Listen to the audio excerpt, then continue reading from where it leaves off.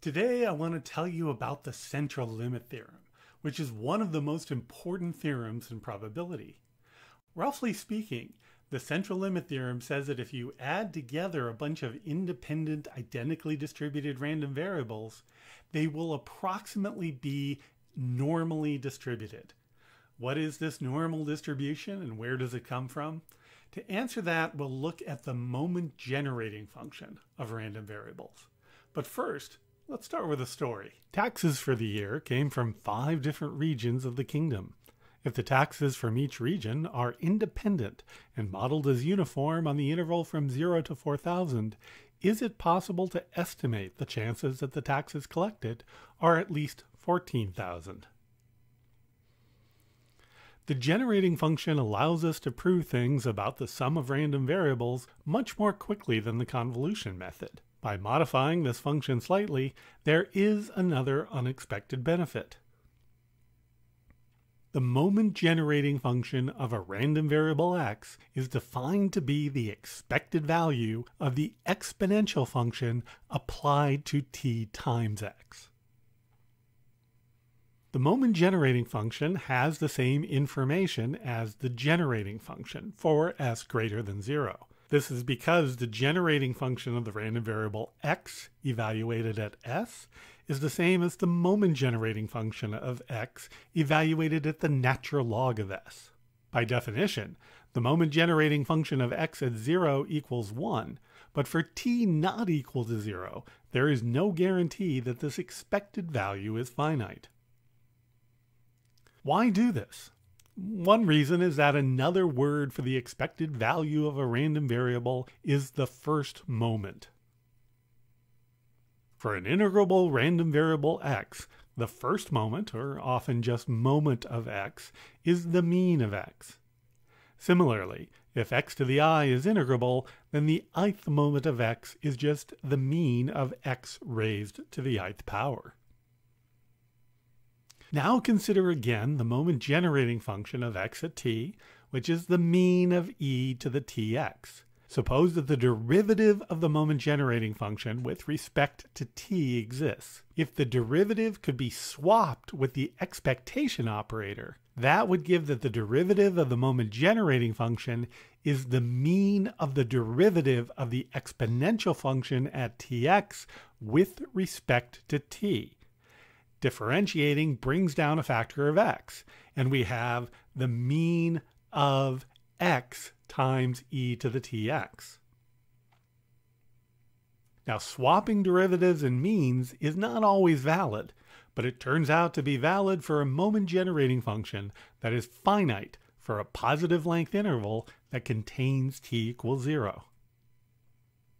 Now plug in 0 for t in the mean of x times e to the tx. That just leaves us with the mean of x. In other words, the first moment of x is the first derivative of the moment generating function evaluated at t equals 0. By taking more derivatives of t, it is possible to obtain higher moments of x. In general, suppose that the moment generating function of x at t exists for a positive length interval. Then for a positive integer I, the ith derivative of the moment generating function with respect to t evaluated at t equals 0 is the mean of x raised to the ith power. An analytic function is one for which the Taylor series expansion converges to the function. In particular, if the moment generating function is analytic around 0, then it is equal to 1 plus the first moment of x times t, plus the second moment times t squared over 2 factorial, and so on. This earns this function the moment generating function name. Now consider how shifting and scaling affects the moment generating function. If the random variable x has moment generating function mgf sub x at t, then for real values a and b, the moment generating function of a times x plus b at t will be the exponential function applied to tb times the moment generating function of x at at.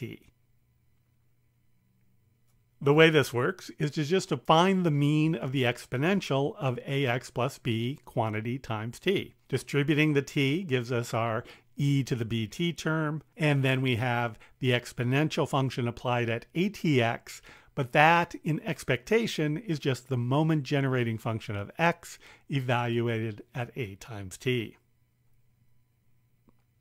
Recall that standardizing random variables means shifting down by the expected value and dividing by the standard deviation. This changes the moment generating function as follows. If x has mean mu and standard deviation sigma, then for s equal to x minus mu all divided by sigma, the moment generating function of s is the exponential function applied to negative t mu over sigma times the moment generating function of x evaluated at t over sigma. Now suppose that s sub 1, s sub 2, etc. are random variables that have already been standardized so that they have mean 0 and standard deviation 1. So the mean of s sub I is 0, and the mean of s sub I squared is going to be the variance of s sub I, and that's just going to be 1 as well. Then if the moment generating function of the s sub I is analytic, then the first few terms are known to be 0 and 1. So this moment generating function will be 1 plus 0t plus t squared over 2, and then we get plus the third moment of s sub I times t cubed over 3 factorial, and so on. Now, the expected value of the sum of the s sub I from 1 up to n will just be the sum of the individual means, which are all 0, so they sum to 0. And the variance of the first n of the s sub i's is going to be the sum of the variances because they're independent and so uncorrelated. And so that's just going to add up to n.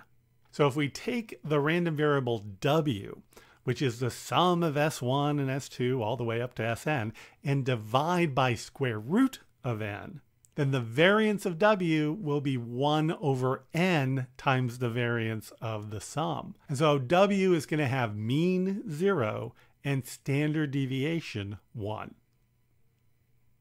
The moment generating function of w, because w is the sum of n independent random variables, it's the product of the moment generating function of all those variables. The moment generating function of s sub I divided by square root of n is the moment generating function of an individual s sub n evaluated at t divided by the square root of n. And because we're adding together n of these random variables, we raise the moment generating function to the nth power. In infinite series form, this tells us that the moment generating function of w at t starts off 1 plus t squared over 2n plus the mean of s sub I cubed, t cubed, over 3 factorial n to the 3/2 power, and so on, all raised to the nth power. Now, because I've got an n in the denominator here and an n up here, when I take the limit as n goes to infinity, that's going to be the exponential function evaluated at the thing multiplying the 1 over n, which is t squared over 2. Is there a random variable whose moment generating function is the exponential function applied to t squared over 2? Yes. And this distribution is called the normal distribution. We're going to say that z has a standard normal distribution if it has density 1 over the square root of tau times the exponential function at minus x squared over 2. And we're going to write z is normally distributed, the n stands for normal, with parameters 0, that's the mean of the random variable, and 1, that's the variance of the random variable. Note that tau here is the full circle constant. It equals 2 times pi, where pi is the half circle constant. And then one can easily check from that density that if we have a standard normal random variable, then the moment generating function of that random variable is e to the t squared over 2. Now this leads us to the central limit theorem, which says that the standardized sum of random variables with finite variance approaches that of a normal random variable. To be precise, the central limit theorem says the following. Suppose that x sub 1, x sub 2, etc. is an IID sequence of random variables with finite mean mu and variance sigma squared.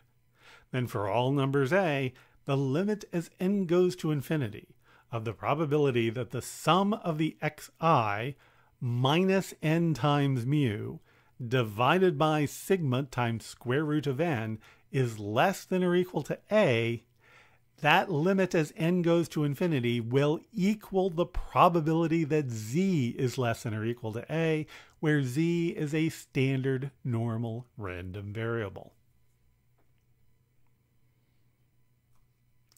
Now, most modern calculators can find the probability that z is less than a for any a. In R, you use the command pnorm of a in order to find that value. Now recall, for a standard uniform, u is uniform from 0 to 1, and that has an expected value of 1/2 and a variance of 1/12. So if I multiply that by 4,000, that's going to give me a uniform over 0 to 4,000 with mean 1/2 times 4,000 or 2,000, and the variance is going to be 4,000 squared divided by 12. Now let's take 5 random variables, w sub 1 through w sub 5, that are IID with the same distribution as w. Armed with this information, one can standardize the sum inside the probability function. So if I want the probability that w sub 1 plus w sub 2 and so on up to w sub 5 is at least 24,000, I can first subtract the mean of the sum, which is 5 times 2,000, from both sides of the inequality. Then I can divide both sides of the inequality by the standard deviation of s. The thing on the left I can then approximate as a standard normal. The expression on the right of the inequality comes out to be about 1.549193. And using 1 minus the p-norm at 1.549193 in R tells us the probability that a standard normal is at least this value, and gives a probability p of about 0.06066. For discrete random variables, it turns out that the half-integer correction can help the central limit theorem be more accurate. When a random variable s must be an integer, for I any natural integer, the probability that s is less than or equal to I is the same as the probability that s is less than or equal to I plus 1/2. And the probability that s is greater than or equal to I is the probability that s is greater than or equal to I minus 1/2.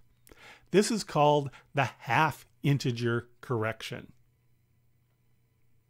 For example, suppose that D1 up through D10 are IID D6s. That is, that they're fair rolls of a 6-sided die. Then we're going to estimate the probability that D1 plus D2 up through D sub 10 are at most 30 using the central limit theorem. Well, for a fair 6-sided die roll, the average value of D is going to be the sum of the minimum and maximum values, 1 and 6, divided by 2. That gives 3.5. You can also work out the variance, and that's going to be 61.25. So using the half-integer correction, we're going to say that the probability that D1 plus D2 up through D10 being at most 30 is actually equal to the probability that S, this sum, is at most 30.5. Now there's no approximation yet. At this point, we're still just doing things exactly. I can subtract 10 times 3.5 from both sides of the inequality. I can divide by the standard deviation of S, which is the square root of 10, because I'm adding 10 things, times 61.25. The thing on the left, I can approximate by a standard normal, and the value on the right can be calculated as negative 0.1818. And this evaluates to about 0.4278. So that's the story of the central limit theorem. It allows us to approximate probabilities involving the sum of independent random variables using the normal distribution. See you next time.